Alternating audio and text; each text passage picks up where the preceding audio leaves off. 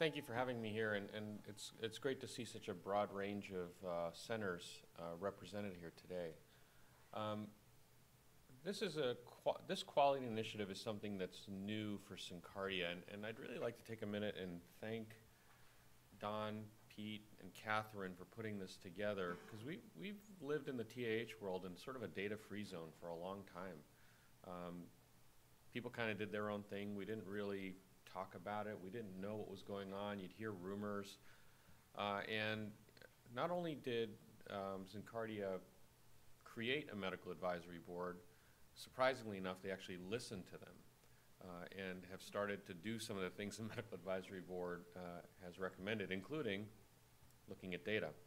So I just want to go through sort of a summary of what data are coming out and what we've learned from it and what we might do in the future, and get your thoughts. So the quality initiative has the usual handful of principles behind it. It has transparency, it has publication, and it has accountability. And so I'd like to go through a few of the transparent items, notably the tears. You hear about tears, they sound terrible, they sound disastrous, they are sometimes disastrous, but it has to be put into the context of the overall experience. So as you've heard, this number is from April, so it's a little bit higher now. We're approaching 2,000 implants worldwide with over 700 years of support. So it's a fairly robust worldwide experience of using the total artificial heart. Also, there's been a robust experience of using the Freedom Driver. Over 400 patients now on the Freedom Driver, and nearly 300 patient years of Freedom Driver support. The majority of patients on the Freedom Driver have been discharged, and an even greater proportion have been transplanted or are still alive. But that's not really enough, because people want to know about the really bad events. So let's talk a little bit about tears. So what's a tear? Well, the diaphragm tears are the ones that people get most excited about. That's the diaphragm. That's the multi-layered interface between the blood surface contacting part of the heart and the pneumatic system, which moves the diaphragm. And it's a 5-layer polymer, layer upon layer upon layer. And what's been experienced is that a tear can develop on either side of that diaphragm, typically on the blood contacting side, that will result in blood getting in between those laminations, okay? Now, surprisingly, in nearly 2,000 implants and over 700 years, there's only been 12 tears ever reported. Like with everything, there might be a reporting error because some patients may die and the device never gets back and gets analyzed, et cetera, but this is what we have. We have 12 tears with an average time to event of nearly 2 years. Patients that are on support for 2 years can develop a tear, with a range of 6 months to many, many years after that. Of the 10 blood diaphragm tears, so this is on the blood contacting surface, there were 8 deaths. So when this happens, it's a bad thing and patients die. I think that's a fair statement to make. 1 patient was transplanted, 1 patient was exchanged. There was 1 air diaphragm tear and 1 suspected tear that was not returned for analysis, but the patient was transplanted. The last reported tear was 2 years ago, with an overall failure rate now of 0.62%. So when we're talking about what we heard earlier about reliability, reproducibility, this is a pretty reliable device. We're not expecting patients to be on the device for 5, 10, 15 years. This is not an LVAD. This is not necessarily a long-term destination therapy device. It might be DT for some people, but we have to make sure we understand that this is not a long-term solution. And in the short term, has very good reliability. Well, what does a diaphragm tear look like? These pictures always suck. There's no way to make them better. I don't really know what to do. But you can see that this is on the blood contacting surface. There's a tear. Blood got in between the diaphragm and the device started behaving badly. And we'll talk about how it behaves badly. And what do you see? Well, you see stroke volume loss, okay? It's not surprising. Why wouldn't you see stroke volume loss? You've got blood accumulating in the diaphragm. That ventricle, therefore, cannot expand fully. You're going to see stroke volume loss. And if it's dropping below 50, you might want to be suspicious that you've got a tear on the 70 cc device. On the 50 cc device, if it's dropping below 30 consistently, and you've ruled out the other things that cause low volumes, right? Like, surprisingly, hypovolemia, tamponade, IVC obstruction. If you've ruled those things out, think about this. All you got to do is think about it and understand that it's rare. I want to pause here to see if anybody wants to talk more about the diaphragm tears. Questions, comments? Has anybody experienced them in the room? You know, the first one that I ever saw actually was more than 20 years ago, and we didn't know exactly what it meant. Thank you. It was over 20 years ago, and we didn't know what it meant, but we could see the decrease in the stroke volume over time. It went over a week, and it was unfortunately it wasn't on the time of autopsy that we found it, and that's what made us aware that this could happen. But sometimes it can be very dramatic, and sometimes it can be very subtle, depending on where it occurs. Any other comments? Greg? So, in these 12 cases, is there an average time to the first indicator of a problem to when it was actually occurred or fatal? I don't have that information, and I suspect we never will, right? These are all sort of accumulated over a series of anecdotes over the years. It's not like these are prospectively collected data. But again, the failure rate of 0.62% is the key here. It's very rare. This is, people talk about it and get scared by it, and I would submit that you shouldn't be. This is something that you will rarely, if ever, see at most centers, and only in the event that you're keeping people on long-term support. We just heard that the average time to transplant is 2 to 4 months. I think we're seeing that same experience in the United States. So most people aren't even getting to the 6-month mark on a total artificial heart. Yeah. Maybe not this data set, but is there from Nahush data or anywhere else any postulation of what will predispose a patient having a tear? Are there any clinical risk factors or proposed hemodynamic risk factors that may lead to a tear? Don't know the answer to that. Remember, this is spanning now 20, 30 years of patient data, and looking at 12 patients to try to derive data from 20, 30 years ago is probably not realistic. We actually have a number of different systems that are continually running. They just constantly go in the back room, and it's for reliability purposes. And with that number, of course, we've never seen one actually fail internally, in-house. In any of our testing, it's those 12 cases that obviously are confounding to us, because we haven't been able to find any specific direct root cause. And a little frustrating on that front. Yeah, actually we have in one or two of those tears, it was identified that it was something in the manufacturing process. There is nothing from the patient side that makes them put them at risk, a risk factor for the tear, but it was something in the manufacturing process of that specific diaphragm. It was not in all the diaphragms in that device, it was just in one. And it wasn't even in a series. It wasn't even in like a batch or anything like that.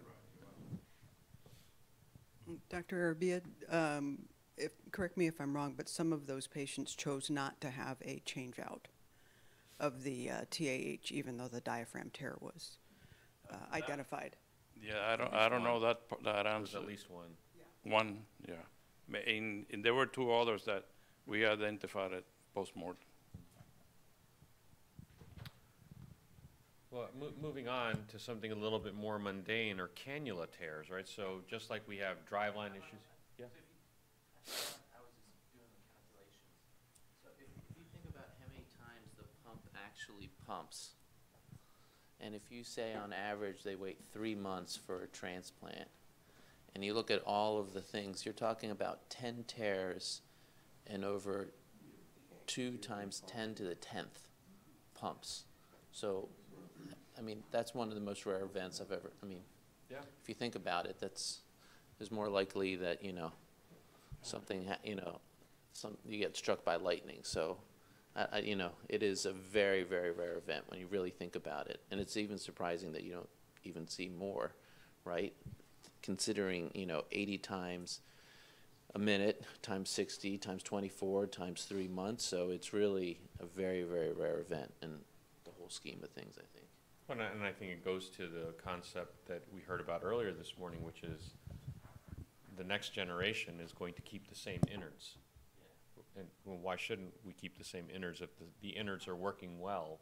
There's no reason to redesign it. And in some ways, that's quite shocking. I mean, right? This is really 1970s technology, and we're going to hear about it from Dr. Frazier a little bit later, maybe even earlier, right?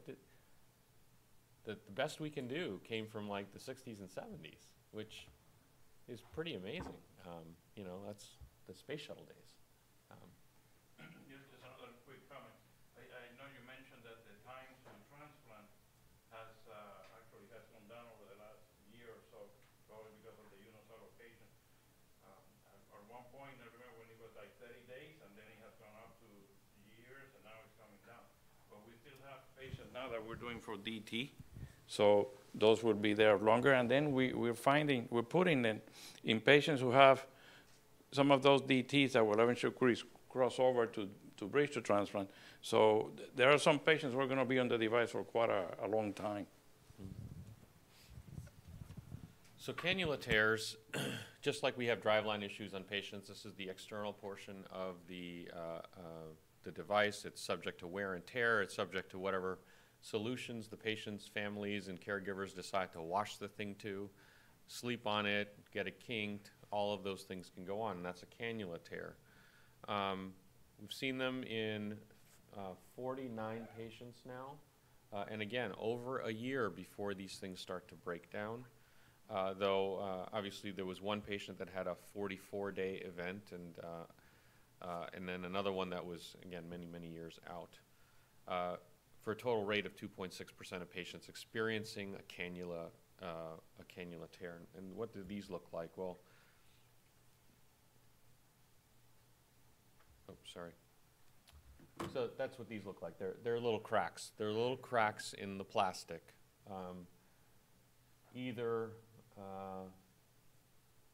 It's usually at the high torque locations, such as at the connections. The first one of these I saw, I got really scared because I thought it had entered the air path. But when you actually pull it apart a little bit, you know, because I got called stat to wherever it was that this patient was, and all the coordinators were all huddled around, and everybody was in a bit of a high panic. And I said, all right, well, we got to look at it, so let's take the dressing down, because everybody's, you know, got their hands all clamped over it, don't even look at it. So I said, well, we got to look, so let's look. And we look, and it looked just like this, which was the outer shell had cracked, but there's an inner tube that the air path goes through, and the inner tube was intact. The outer shell had cracked, and we just rescue taped it, and the patient ultimately got transplanted. Yeah. I have had a few, and actually they have gone through all the way Yeah. into the air path. And you're right, you can just hold it there, but you can go and fix it. You can cut it and reconnect very easily. Yeah. You just Done need to that a get few new- times. Some big scissors to cut it. Yeah, as long as it's not the part of the tube that's connected to the heart, right? Because you make an external connection. You can just get a new set of tubing, and even if the thing's alarming, as long as the patient's okay, just hold it, get a new set of tubing, and do a quick change out of a driver and tubing, and it's okay. And with the new Quick Connect, right, it was harder in the old days before we had the connectors, right, before we got the new fancy connectors. Because in the old days, you'd be sitting there sweating with a knife trying to cut the zip tie and making sure you had the next zip tie ready to go, and you do all this stuff and get it connected, and it was a little bit more dramatic. But now it's, you know, press a couple buttons, make a couple connections, and you've got a new drive line again. So are you talking about Correct. From the connector to the TAH. Well, that's when you have to be a little bit more, yeah. Right, and there's a wire reinforcement in there. That's why you need the really big scissors. That's why you need the really big scissors. So out of US and the X-Core experience, you can see there are 5 cannula tears reported.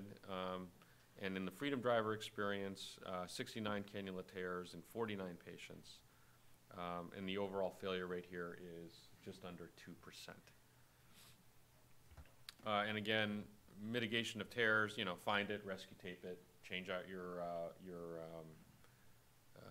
your tubing if you need to. And don't be afraid to call SynCardia. They'll come help. It's okay. So moving on and trying to stay on time. You heard a little bit about some of the recent publications. So we're working on getting the Freedom study finalized, and it's been submitted to ISHLT. There's also been a lot of chatter about Freedom alarms and what does it mean. We've actually submitted an abstract to ISHLT on Freedom alarms. It's embargoed, of course, but the punchline there is it's not as bad as you think. We heard a little bit about the retrospective registry that's being put together. And also bleeding complications has been submitted to ISHLT. So hopefully on the podium this year in Montreal we'll have a nice representation of new data. Because if you really look at it, recent papers have been case reports, some review articles. We recently had a How I Teach It out there, but not really good data. And I think for us to get to the next level, we need to have good data. And what we've seen here in terms of accountability is we've seen finally progress towards new technology, a new Freedom Driver, a new device. We are committed to understanding the limitations and outcomes of current technology, and then work with all of our centers to make sure that we can improve outcomes. So we've had a robust, I think it is a really robust worldwide experience now, approaching 2,000 patients. We're seeing real data coming out of the Freedom Driver, which we hope to share coming up in the next several months. There are rare serious complications of the device, such as cannula and diaphragm tears. And I think the future is really bright. So I will stop there and allow time for conversation.